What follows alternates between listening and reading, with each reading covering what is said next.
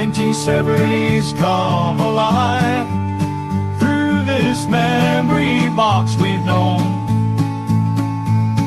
with country tunes and vintage scenes, we'll take you back in time to a simpler place where love and melodies intertwine.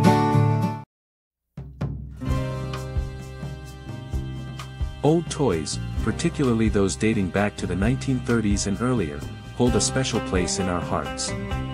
They offer a nostalgic glimpse into a time when the simplest of objects brought immense joy. In the United States, the collection of old toys from the 1930s and earlier was incredibly diverse and creative. Take, for example, the rolling hoop. With just a stick and a hoop, children could have endless fun playing outdoors. There were also toy soldiers, hobby horses, and a wide range of dolls. From paper dolls to elaborate china head dolls, and even simpler rag dolls and storybook companions like Raggedy Ann, children had a variety of characters and narratives to fuel their imaginative play. Intricate tin wind-up toys, rhythmic toy drums, and delicate tea sets added their own unique charm to playtime. Doll houses, with their intricate details, offered a glimpse into the adult world, while stuffed toys of all shapes and sizes provided comfort and companionship. These old toys are a testament to the fun and creativity that defined playtime during those years. We have gathered numerous photos for you to enjoy and have also included a couple of articles from the 1970s and 80s that discuss the value of these collectibles during those times. Antique toys from the 1930s and earlier paint a vivid picture of a bygone era. They remind us of a time when a simple object could ignite endless fun and creativity. If you're interested in collecting old toys, look for ones made between 1860 and 1920. Earlier ones are harder to find, while later ones may be less appealing. Please note that the examples we are showing are black and white images from the antique toy department of FAO Schwarz in New York. One example is a mechanical bank in the shape of a monkey. When a coin is dropped into the slot, the monkey tips its hat. This bank, made sometime after 1880, is made of stamped iron, which was a more affordable alternative to heavier cast iron.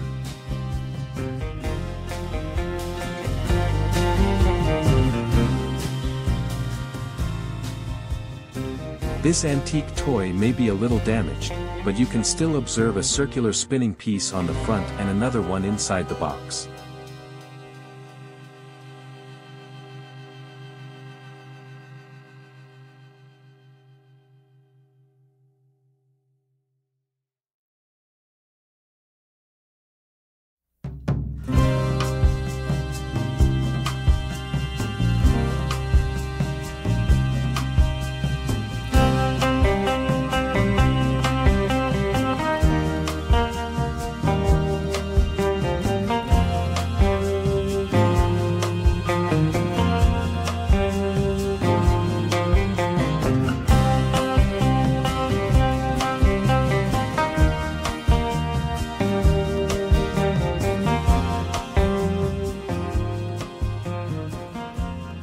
Toy soldiers have a long-standing tradition that dates back to the 1700s, with Germany producing flat models and France creating dimensional ones. In the past, tin and lead alloys were commonly used in their production until the 1970s. However, around 1890, an English manufacturer introduced the hollow casting technique, which made the metal figures lighter and more affordable. This innovation revolutionized the industry and made toy soldiers even more accessible to collectors.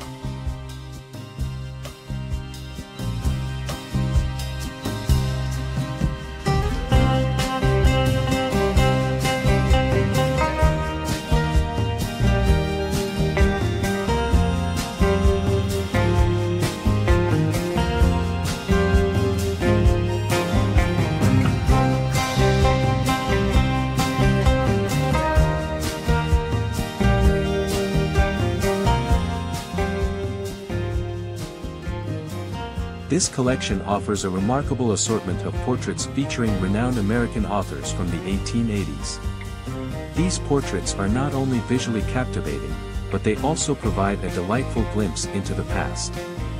Although the game itself may no longer be suitable for playing, owning it allows for a charming and entertaining exploration of the fashion and trends of yesteryear.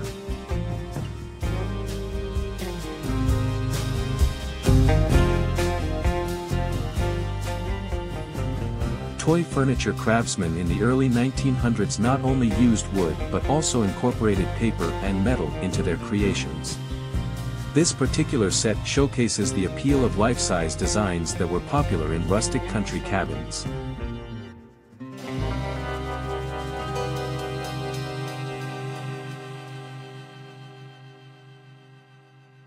The concept of creating dolls for children originated around 1850. However, the initial attempts were merely miniature versions of well-dressed adult figures.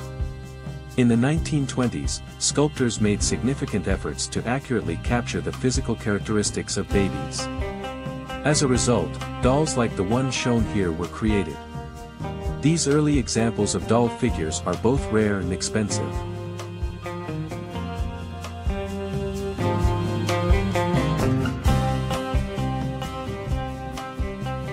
We are only showing a small part of the set, which also includes additional trees, people, and numerous pairs of farm animals. All of these items have the delightful charm of folk art. These wooden figures were primarily made by German carvers in the late 19th century, although American and Scandinavian craftsmen occasionally produced similar pieces.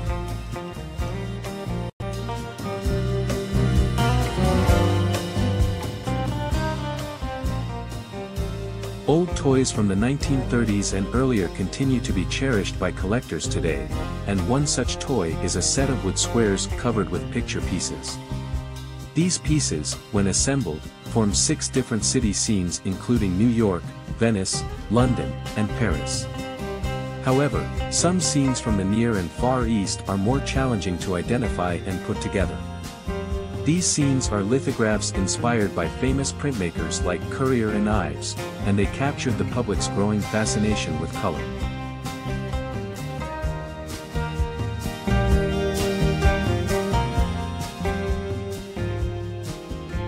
The fascination with doll houses, which started in the late 18th century, motivated potters all over to create miniature versions of their pottery.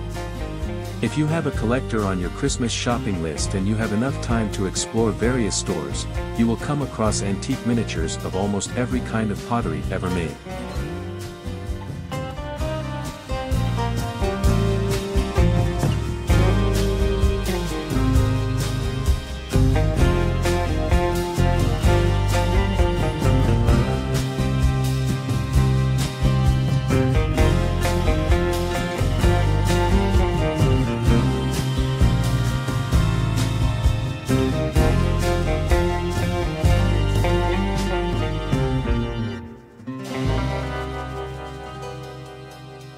Old toys from the 1930s and earlier continue to be cherished by collectors today, serving as a lasting testament to the joy they bring. Among these treasured relics is a charming blue formal dress adorned with white trim and delightful red flower garlands.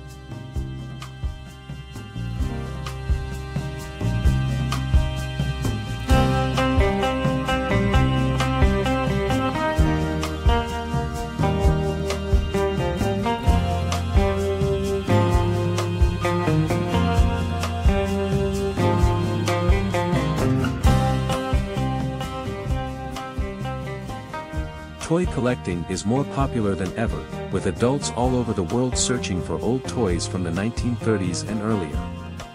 These toys, which used to bring joy to children, are now highly sought after by collectors.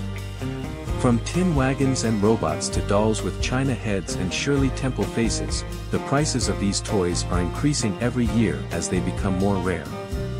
Collectors take their hobby very seriously.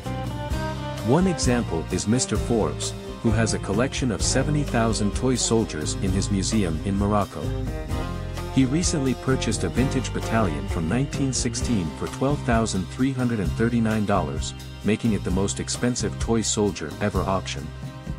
Mr. Forbes also participated in an auction for the toy soldier collection of Leonard W. Richards, a British bank clerk who passed away at the age of 75. The collection, consisting of 17,000 lead miniatures, sold for a total of $124,890, setting a new record for a specialty sale. Another popular area of collecting is wind-up comic character toys from the 1920s and 1930s.